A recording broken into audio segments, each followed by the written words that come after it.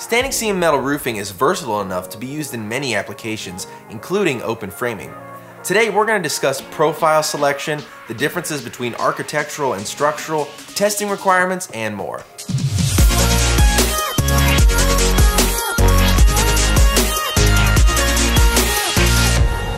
What's up guys, welcome to the Metal Roofing channel. I'm Thad Barnett. Subscribe if you're new. We release metal roofing and metal construction content every Monday and Wednesday. Today we're talking about open framing applications for standing seam metal roofing. All the questions that we discussed will be in the description down below. You can jump ahead using those quick links. I have Jeff Hock from the Sheffield Metals Technical Department with me, and we are going to jump right in. All right, Jeff, so the first question I have for you is, what does open framing mean, and what types of buildings do you see that on typically?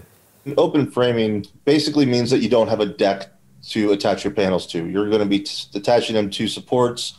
They're going to be Z purlins, usually 16 gauge for structural applications. Buildings that you will see them on are warehouses. If you ever looked at like hangars, airport hangars for small planes, things like that, you'll see them a lot too on, porches. A lot of times porches don't have decking, and those are usually made with wood purlins. The idea behind open framing is that you do not have a deck that you're attaching the panel to, and you are spanning some kind of purlin structure, whatever that may be made out of. Do you sometimes see open framing on like agricultural applications, barns, things like that? Yeah, a lot of times, and a lot of times they do agricultural or ag panels on those situations. Ag panels are face fastened screw down roofs compared to what we mainly get into with the standing seam roofs. But yeah, absolutely. Their purlin spaces are usually a little bit closer. Common purlin spacing is around 5 foot.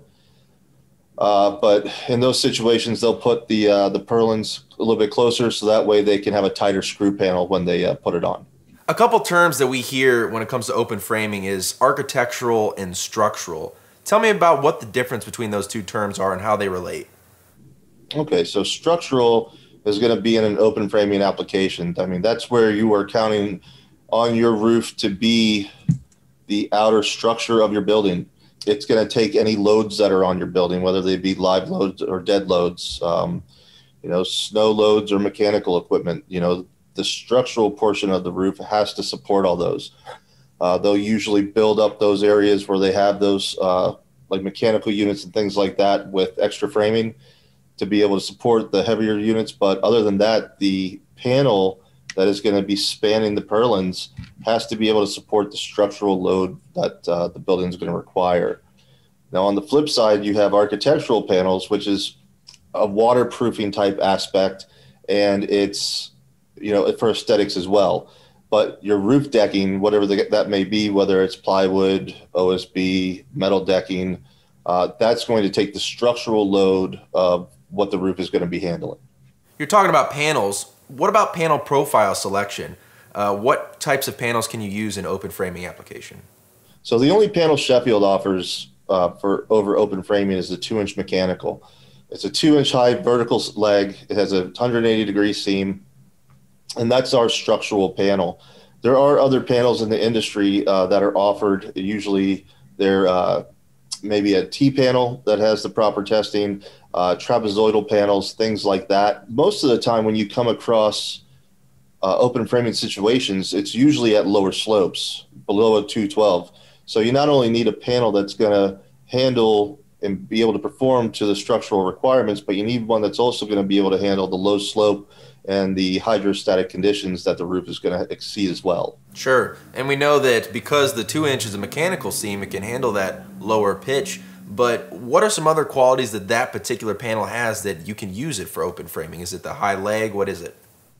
Yeah, it has a taller leg, and it seems to be what the taller the legs are on the panel, the stronger it is. And with the 180-degree seam, we also do a test that's called foot traffic testing, and basically they put a concentrated load on the center of the panel, and that's basically for when you're up there installing on it. You want to make sure if you have a 5-foot span and your panel is spanning that's the only thing between you and the ground at this point. So you want to make sure that it's going to stay together while you're up there working and installing the roof, and maintenance in the future and things like that.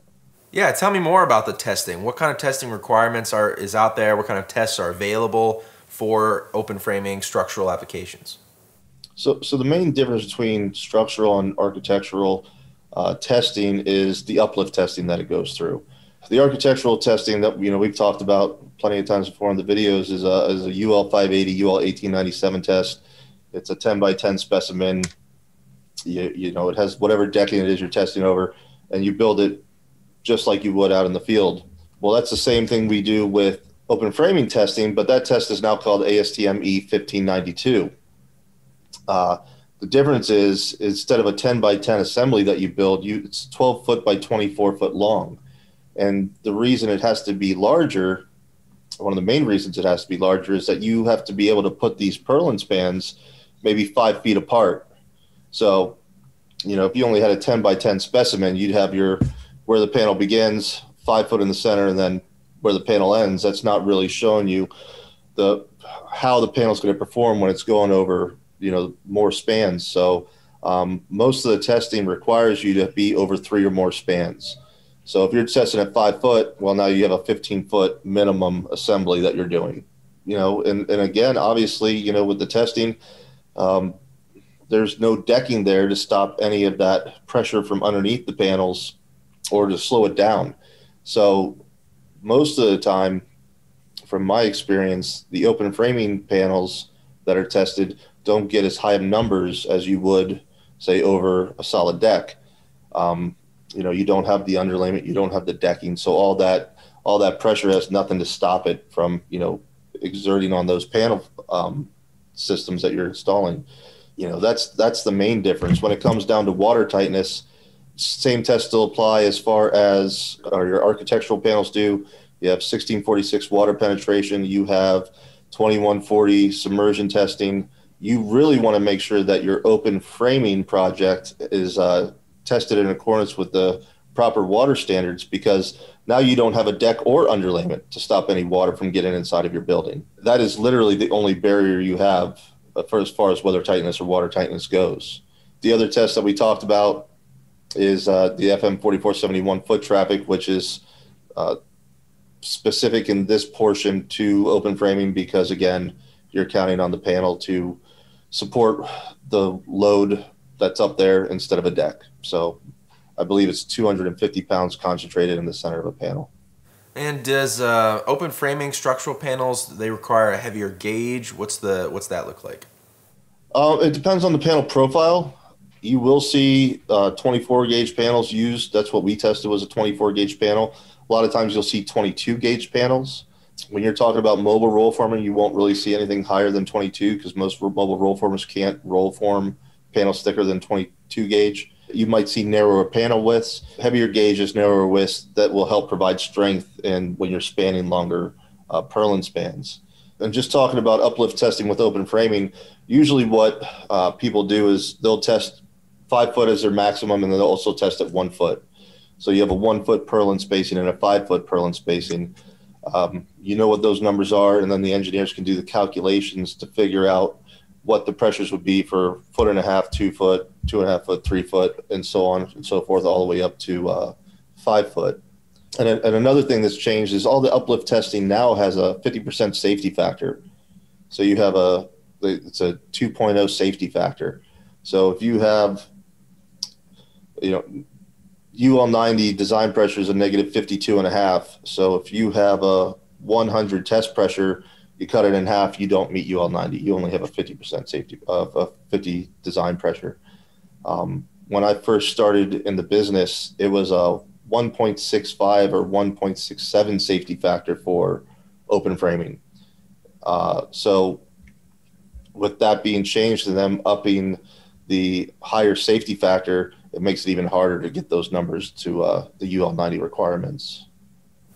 What about other assemblies? Do you see insulation used in open framing applications, anything like that?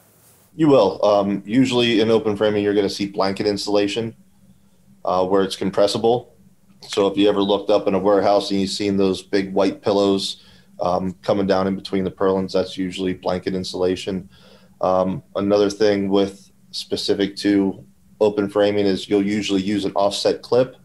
So it actually holds the panel maybe a ½ inch to an inch above where it's being attached to the purlin. A couple of reasons for that is, one, to accommodate that blanket insulation, so it compresses down, and you can hook the clip to the purlin and still have the blanket insulation between the panel and the purlin itself. And two is what they call purlin chatter, and that's if you have a metal panel sitting flat onto a metal purlin, any type of wind or movement the panel is going to go through, it's going to smack against that metal purlin, and they call it purlin chatter because it's going to be noisy. So floating it up in ½ an inch or an inch off the deck, or off the purlin, I should say, is going to alleviate and let that panel be able to flex without smacking into that purlin the whole time. So we've been talking about metal purlins so far, but what about wood framing? Does that make a difference when it comes to testing and open framing applications? Yeah, it absolutely does. The testing is only as good as the substrate you tested over. So if I have testing for 16 gauge Z purlins, that doesn't mean my testing is going to be applicable to a pressure treated, 2x4 or 4x4. Does that mean that there aren't ways around it? There are. You can do pull-out value calculations and have engineers sign off on basically what the pull-out value is with that fastener into a 16 gauge purlin compared to a 2x4 or 4x4. But honestly, a lot of times, especially when we're talking about people in the country and doing barns and things like that, they aren't too concerned with engineering. But when you get into more commercial projects, warehouses, things like that, those are going to be where you're going to see a lot more of the engineering requirements specified and whatnot. And most of the time that those are going to actually be, the 16 gauge or heavy, or heavier purlins. But I mean, there's all types of different open framing out there, whether it be wood, whether it be light gauge framing, whether it be, the heavy red iron, Z purlins, things like that. It's the same as, when we talk about any other type of testing. Just make sure that if you're using testing or if you require it, that the test that you're getting provided is going to be applicable to the assembly that you're going over. So we've been talking about open framing. We've mentioned architectural panels over solid decking. But what about when it comes to installing slats or 2x4s or something over solid decking when it comes to a re-roof situation, and then putting panels on top of that? Because that's kind of a in the middle situation. Tell me about that. Yeah, no, it absolutely is. It's you have the decking, so you have the building has its structural performance, but then technically the metal panels are still spanning the purlins that they're being put on. I personally don't know of anybody that has testing like that, but things that I would keep in mind if you do decide to go that route are, number one, depending on how far apart your purlins are spaced, or your wood framing is spaced, or your furring strips, as they're called. Again, you want to make sure that you're going to be able to walk on those and not have the panel disengage or hurt the panel in any way. So again, mechanical locks would probably be better in that situation, more so than maybe snap locks, because especially some snap locks, the way they're designed, you might be able to disengage the male and female leg by the way you step on them and things like that. Another thing I would definitely be concerned about and pay attention to is, walking on those panels. You step the wrong way on, say, a 2x4. Well, now you have a nice crease in the flat of your panel. There are things that come into play now that you are spanning furring strips that you're going to want to take into consideration as far as panel attributes. Well, I think we covered a lot when it comes to open framing and general overview on testing requirements and the differences between architectural and structural. Make sure you comment down below if you have any questions for us. Love to answer them. Subscribe here to the Metal Roofing channel for more videos just like this one. As always, I'm Thad Barnett. We will catch you next time.